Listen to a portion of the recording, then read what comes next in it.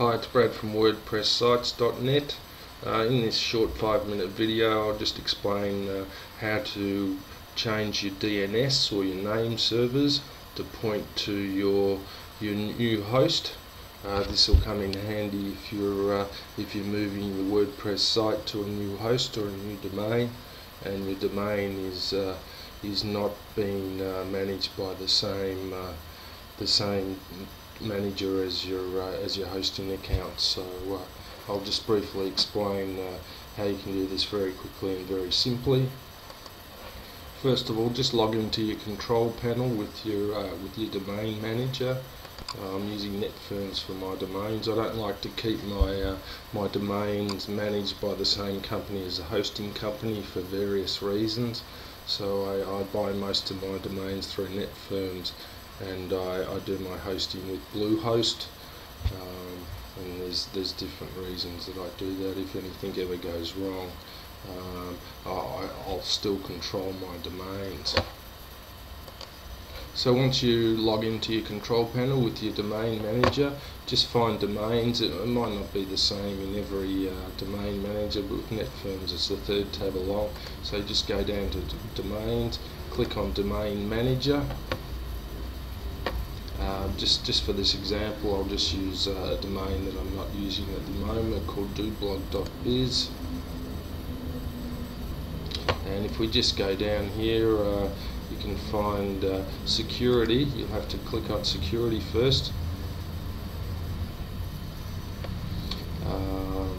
The domain is currently unlocked. Normally it will be locked, so you'll have to come to security and unlock it. So we can go straight to DNS now.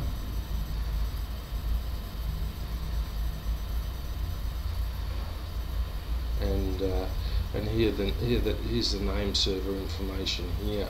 So if it was pointing to your old host and you've moved hosts, you'd have to change it, and you just change the two name server settings there, which you should be able to get from the new host. Most of these two settings here will start as NS1 and NS2, and then normally it'll end with the hosting's domain, but double check that first to make sure you've got the correct settings from them, and basically you just enter them in there and click modify, and you're done. So if your site's currently being hosted and you change the name servers, well then your site will go down. So be careful about that and make sure you're set up to your site at your new host before you change the DNS and the name servers.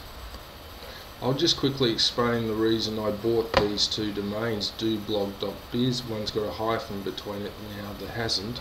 There's quite a trend recently towards buying domains that are keywords and have a lot of unique searches through Google every month.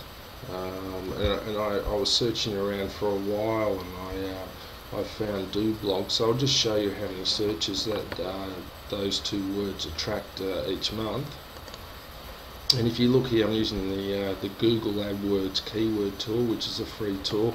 And if you type in doblog comes up with 2.2 million monthly searches. So that's quite popular, and that's the reason I bought that domain, and I'll plan to build a blog with that at some stage. So just to recap, a few things that you want to make sure of when you're changing the DNS, which is the name servers. When you're changing them to point to from your current host to your new host, make sure you get the new name server settings correct, and make sure you've set up your new site first. Otherwise your old site will go down, and it can take up to 24 hours for the change to happen. So sometimes it happens fairly quickly, within half an hour or a few hours, but other times it can take up to 24 hours. This is the third step in how to back up your site and move WordPress to a new host using a WordPress plugin. And the fourth step will be how to upload and import your WordPress back up to your new host database.